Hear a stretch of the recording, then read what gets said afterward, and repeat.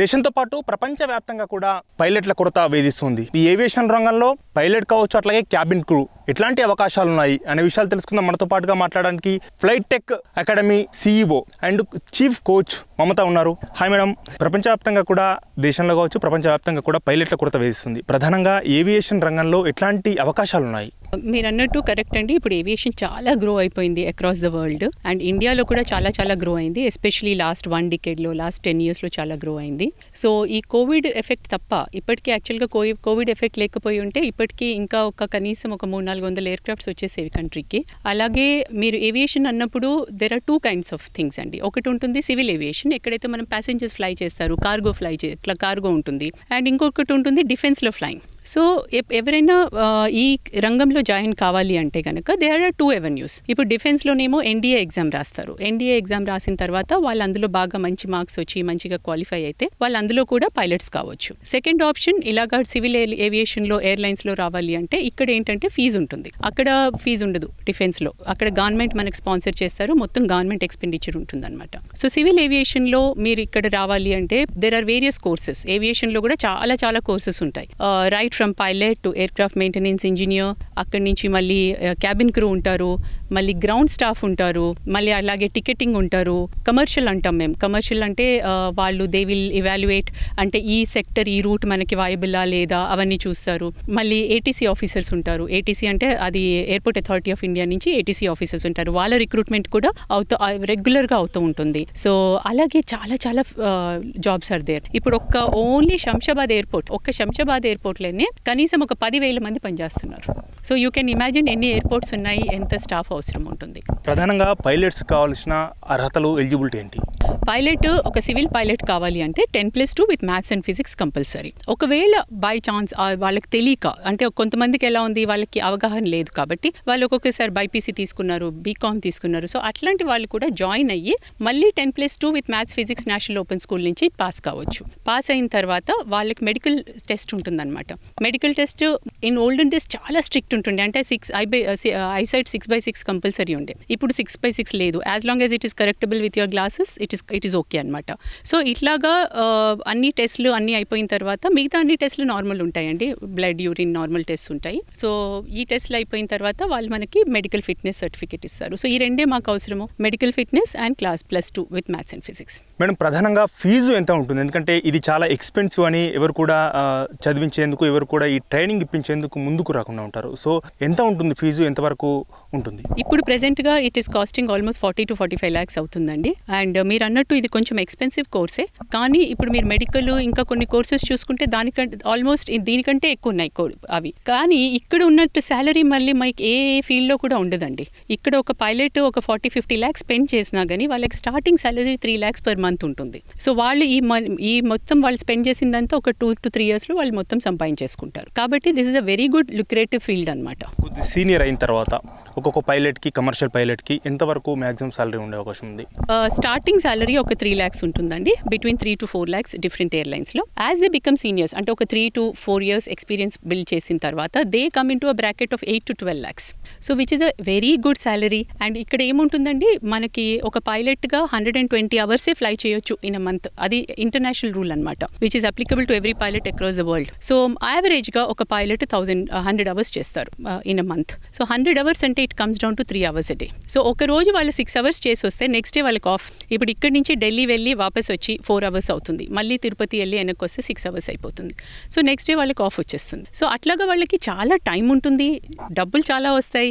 So it is a very convenient and comfortable life. ప్రభుత్వ పరంగా ఈ ఏదైతే పైలట్కి శిక్షణ ఇచ్చేందుకు ఏమైనా సాయం అందిస్తూ ఉంటుందా ప్రభుత్వ పరంగా, లేకుంటే మొత్తం కూడా అభ్యర్థి ఎవరైతే ట్రైనింగ్ తీసుకున్నారో వాళ్ళే పెట్టుకోవాలా? అంటే ప్రభుత్వం ఇప్పుడు ప్రభుత్వం కొంచెం బ్యాక్వర్డ్ క్లాస్కి, SC STస్కి వాళ్ళకి స్కాలర్షిప్స్ ఇస్తారు. అన్ని స్టేట్ గవర్నమెంట్స్ ఇస్తున్నారు. అది 2-3 క్యాండిడేట్స్కి అట్లా ఇస్తారు. కానీ జనరల్ క్యాండిడేట్స్కి వాళ్ళకి ఏం హెల్ప్ లేదు. సో వాళ్ళు సెల్ఫ్ స్పాన్సరే చేసుకోవాలి. 50 రోజుల్లో ఇంకా ఎలా ఉండబోతుంది? ఇప్పటికే ప్రపంచవ్యాప్తంగా కూడా అండ్ దేశంలో కూడా పైలట్ల కొరత వేధిస్తుంది, క్యాబిన్ క్రూ కొరత కావచ్చు. రానున్న రోజుల్లో ఇంకా, ఎందుకంటే ఇప్పటికే ద్వితీయ శ్రేణి నగరాలకు కూడా డొమెస్టిక్ వాడకం ఎక్కువైపోతుంది. రోజుకి హైదరాబాద్ ఎయిర్పోర్ట్లో చూసుకుంటున్నట్లయితే రోజుకు ఫుట్పాల్ కూడా పెరిగిపోతుంది. ప్రయాణికుల పైలట్ల సంఖ్య కూడా పెరిగిపోతుంది. రానున్న రోజుల్లో ఇంకా ఎంతమంది పైలట్స్ అవసరం ఉంటుంది, ఎన్ని కొత్త ఎయిర్ క్రాఫ్ట్స్ రాబోతున్నాయి? కొత్త air crafts hundreds of air crafts are coming అండి. అండ్ పైలట్స్ కూడా రిక్వైర్మెంట్ చాలా రిక్వైర్మెంట్ ఉంది. అండ్ ఇప్పుడు ముందు మేము మాలాంటి flying training schools across the country మేము ఒక షిఫ్టే ట్రైన్ చేసేవాళ్ళం. ఇప్పుడు మేము అన్ని flying schools across the country 2 shifts train చేస్తున్నాం. So we are also trying to give maximum product అనమాట. ఎంత ప్రొడ్యూస్ చేసినా కానీ ఇప్పుడు నెక్స్ట్ 5 yearsలో మళ్ళీ షార్టేజ్ ఉంటుంది. మేము ఎంత అన్ని స్కూల్స్ పుట్టుగెదర్ ప్రొడ్యూస్ చేసినా కానీ there will be a shortage. ఎందుకంటే ఒక పైలట్ని ప్రిపేర్ చేయాలి, ఒక ఎయిర్ క్రాఫ్ట్ మనము ఒక 2 monthsలో 3 monthsలో కొనొచ్చు, కానీ ఒక పైలట్ని ప్రిపేర్ చేయాలి అంటే మా దగ్గరే ఒక 8 to 12 months పడుతుంది యావరేజ్గా. అండ్ అది కూడా good students. Below average students may take anywhere from 1 to 2 years అనమాట. సో ఇంత టైం పడుతుంది కాబట్టి ఎవరైనా ఈ ఫీల్డ్కి రావాలి అనుకుంటే వాళ్ళు కొంచెం అడ్వాన్స్గా ప్లాన్ చేసుకోవాలి. ఇప్పుడు మ్యాక్సిమం మన ఇండియాలో ఎలా చూస్తాను నేనంటే, ఎప్పుడైతే అక్కడ జాబ్ ఓపెనింగ్స్ వస్తారో చాలా మంది పిల్లలు వచ్చేస్తారు, కానీ అక్కడ వీళ్ళు ట్రైన్ అయిపోయే లోపల అక్కడ జాబ్స్ మళ్ళీ తగ్గిపోతాయి. కాబట్టి అలా చూడకుండా మీరు ఫస్ట్ మీకు పైలట్ కావాలి అనుకుంటే కనుక ఇమీడియట్గా స్టార్ట్ చేసేయాలి. ఆఫ్టర్ 12th ఇంటర్మీడియట్ తర్వాత కోర్స్ కంప్లీట్ చేసుకొని లైసెన్స్ చేతిలో పెట్టుకుంటే అప్పుడు వాళ్ళకి advantage of joining airlines. Madam, అంటే ప్రధానంగా మన దేశంలో ఏ రాష్ట్రాల నుంచి ఎక్కువ మంది పైలట్ శిక్షణ కోసం వస్తుంటారు? ఎందుకంటే తెలుగు రాష్ట్రాల్లో చూసుకుంటే అయితే చాలా తక్కువ మంది ఉంటుంటారు. సో ఏ రాష్ట్రాల నుంచి ఎక్కువ మంది పైలట్ శిక్షణ కోసం వస్తుంటారు? ముందు నుంచి అండి, నేను స్టూడెంట్ ఉన్నప్పటి నుంచి నేను ఫ్లైటెక్ ఏవియేషన్ స్టార్ట్ చేసి ఇప్పుడు ఆల్మోస్ట్ 27 years అయిపోయింది. ఇక్కడ ఎప్పుడు చూసింది ఏంటి అంటే, నాకు నార్త్ నుంచి పంజాబ్, హర్యానా, ఢిల్లీ, ముంబై ఇక్కడి నుంచి ఎక్కువ వస్తారు. మన సౌత్ వాళ్ళు నాకు ఒక 20% అట్లా ఉండేవాళ్ళు. ఇప్పుడు కొంచెం ఇంప్రూవ్ అయ్యారు, ఇప్పుడు ఒక 30% అట్లా వచ్చారనమాట. సో మన దగ్గర ఇప్పటికీ కూడా ఒక భయం అనేది ఉందన్నమాట పేరెంట్స్లో. అబ్బో ఎయిర్ క్రాఫ్ట్ బయట పైన ఏమన్నా అవుతే ఎలాగే అనేది, అది ఆ రిస్క్ అనేది ఎక్కడైనా ఉందండి. ఎయిర్పోర్ట్ రన్వే ఎయిర్ క్రాఫ్టే అవసరం లేదు కదా, రోడ్డు మీద కూడా ఉంది, బస్సులో ఉంది, కార్లో ఉంది, బైక్ మీద ఉంది, ఎక్కడైనా రిస్క్ ఉంటుంది. కానీ యాక్చువల్గా aviation is the most safest transportation. ఎందుకంటే మనం కార్ తీస్తామండి, దానికి కనీసం చెక్ కూడా చేయము, అందులో ఇంజిన్ ఆయిల్ ఉందా, ఫ్యూల్ ఉందా కూడా చెక్ చేయము. వేరేజ్ ఎయిర్ క్రాఫ్ట్ అలా కాదు. ఎయిర్ క్రాఫ్ట్ ఒక ఇంజనీర్ సర్టిఫై చేస్తాడు, ప్రతి ఫ్లైట్కి సర్టిఫై చేస్తారు. ఇది ఫిట్ ఫర్ ఫ్లయింగ్ అంటేనే అప్పుడు పైలట్ ఫ్లై చేయొచ్చు అనమాట. సో ఇంత సేఫ్టీ ఫ్యాక్టర్స్ ఓన్లీ ఏవియేషన్లో ఉంటాయి. కాబట్టి this is my message to all the youth, their parents and everybody. అసలు మీరు ఏవియేషన్ అనేది ఒక భయం అనేది ఉండకూడదు, అవసరం లేదు. ప్రధానంగా శిక్షణ మినిమం ఎన్ని రోజులు అవసరం ఉంటుంది? ఒక పైలట్ కావాలంటే, వాళ్ళు కూడా కమర్షియల్ పైలట్ కావాలంటే ఎన్ని రోజులు శిక్షణ అవసరం ఉంటుంది? మినిమం ఎన్ని రోజులు, మ్యాక్సిమం ఎన్ని రోజులు? సార్, ఇది pilot training 200 hours of flying and 5 theory papers ఉంటాయి. So it depends upon the students capability. కొంతమంది పిల్లలు, నా దగ్గర బెస్ట్ పిల్లలు, they finished in 7 to 8 months entire training. వాళ్ళు 5 థియరీ పేపర్స్ కూడా పాస్ అయిపోయినారు and they finish the 200 hours of flying. So it will totally depend upon the performance of the student. So I always say good students take less than 1 year. Average students will take anywhere from 1 year to 2 years. ఇందులో క్రమశిక్షణ ఎట్లా ఉంటుంది? ఎందుకంటే మిగతా రంగాలతో పోలిస్తే ఇందులో క్రమశిక్షణ అనేది చాలా ఇంపార్టెంట్గా ఉంటుంది. సో క్రమశిక్షణ అనేది ఎట్లాంటి క్రమశిక్షణ ఉంటే బాగుంటుంది? సో ఇక్కడ డిసిప్లిన్ ఈజ్ వెరీ ఇంపార్టెంట్ అండి. యాజ్ ఐ టోల్డ్ యూ, మీరు ఇప్పుడు కార్ తీసేటప్పుడు కనీసం అందులో ఫ్యూల్ ఉందా లేదా మీరు చెక్ చేయరు, కానీ ఇక్కడ మాకు ప్రతిదానికి ఒక చెక్ లిస్ట్ ఉంటుంది. ఆ చెక్ లిస్ట్ స్కిప్ చేయకూడదు అంతే. అది మాకు ఒక రూల్ అనమాట, గోల్డెన్ రూల్. ఏమనంటే అందులో ఏది ఉంటుంది అది మనం చేయాలి. దాంట్లో మనం మైండ్ మెమరీతో కూడా వెళ్ళకూడదు. బికాజ్ మెమరీలో ఏమవుతుంది, ఒక్కొక్కసారి ఒకటి మర్చిపోతాం మనం. అందుకని మేము ఎన్ని ఫ్లైట్లు చేసినా ఒక 7,000 గంటలు చేయనియండి, 10,000 గంటలు చేయనియండి, మళ్ళీ నెక్స్ట్ ఫ్లైట్కి మేము చెక్ లిస్ట్ తీస్తాము, చెక్ లిస్ట్ తోటే చేస్తాం. So that we don't skip anything. అందుకని ఏవియేషన్లో discipline is the most important factor. ఏది కూడా చల్తా హే యాటిట్యూడ్ ఉండకూడదు ఇక్కడ అనమాట. So it's just not possible. Indiscipline అస్సలు టాలరేషన్ ఉండదు ఏవియేషన్లో. మెడికల్స్ విషయంలో ఎట్లా ఉంటుంది? ఇంతకుముందు ఎట్లాంటి ఉంటుండే, ఇప్పుడు సడలింపులు ఏమైనా చేశారా? ఇప్పుడు ఐ విషయంలో కావచ్చు, తర్వాత హైట్ విషయంలో కావచ్చు, తర్వాత మిగతా విషయాల్లో, మెడికల్స్ విషయంలో ఇప్పుడు చాలా సడలింపు చేశారండి. ఇప్పుడు మేము స్టూడెంట్గా ఉన్నప్పుడు, అంటే I'm talking about 30 years back, అప్పుడు మాకు ఐసెట్ 6/6 వాజ్ కంపల్సరీ. ఇప్పుడు అది లేదు. Even if you have any type of ICET is allowed, provided it is correctable with glasses. అలాగే ఈవెన్ మాకు ముందు వెయిట్ కూడా చాలా, we have to be in that limit అనమాట. ఒక ఏజ్, ఒక హైట్ ప్రకారంగా వెయిట్ ఉంటుంది. అందులో మనం లేకపోతే మమ్మల్ని టెంపరీ అన్ఫిట్ చేసేవాళ్ళు. అంటే you come back to that wait, go reduce the weight and come back అని 3 months మాకు టైం ఇచ్చేవాళ్ళు. ఇప్పుడు అలా లేదు. ఇప్పుడు they are allowing you to fly, but they give your recommendation, please reduce your weight. కానీ వెయిట్ ఎక్కువ ఉన్న వాళ్ళకి కొంచెం ఎక్స్ట్రా టెస్ట్లు చేస్తారు. గ్లూకోజ్ టాలరెన్స్ టెస్ట్ అని, అబ్డోమెన్ స్కాన్ అని, అవన్నీ కొన్ని ఎక్స్ట్రా టెస్ట్ చేస్తారు. ప్రమాదాలు జరగకుండా ప్రత్యేకమైన జాగ్రత్తలు ఎట్లాంటి జాగ్రత్తలు తీసుకుని, ఎందుకంటే చాలామంది కూడా మీరు అన్నారు ఇందాక ఎర్లీగా జాయిన్ అయ్యే వాళ్ళు ఎవరైనా ప్రమాదాలు జరిగిన అవకాశాలు ఉంటే జరిగిన ఘటనలు కూడా ఉన్నాయి, ఎవరైనా చనిపోయిన ఘటనలు కూడా ఉన్నాయి కదా. అట్లాంటి విషయాల్లో తల్లిదండ్రులు కానీ పేరెంట్స్ కానీ స్టూడెంట్స్ కానీ ఎట్లాంటి ప్రాబ్లమ్స్ ఫేస్ చేస్తుంటారు, ఎట్లా ఇబ్బందులు ఫీల్ అవుతుంటారు, వాళ్ళకేం చెప్తారు మీరు? సార్ నేను అనేది ఏంటంటే ఇప్పుడు ఏ ప్రమాదం అయినది it all depends on the performance, confidence and handling the emergencies. మేము అన్ని రకాల ఎమర్జెన్సీస్కి ట్రైనింగ్ ఇస్తాం. ప్రతి దగ్గర ఒక స్టూడెంట్ని ట్రైన్ చేస్తున్నారు అంటే వాళ్ళు మొత్తం ఎమర్జెన్సీస్ ట్రైనింగ్ ఇస్తాం. కానీ ఒక్కొక్కసారి ఏమవుతుందంటే ఆ స్టూడెంట్ కరెక్ట్గా పర్ఫామ్ చేయకపోతే అక్కడ ఏదైనా టెక్నికల్ ప్రాబ్లమ్ వస్తే అది ఎప్పుడైనా ఎవరికైనా రావచ్చు. So they should be able to handle that emergency. అందుకే అన్ని ప్రోగ్రామ్స్. కానీ ఇంకా మరీ ఒక బ్లండర్స్ చేసేస్తే అది ఎవరి కంట్రోల్లో లేదనమాట. So I always say even today as I told you earlier also aviation is the most safest place. మీరు మొత్తం వరల్డ్లో number of people dying because of N air accident చూసుకుంటే it is a మినిక్యూల్ as compare to the road accidents. Correct.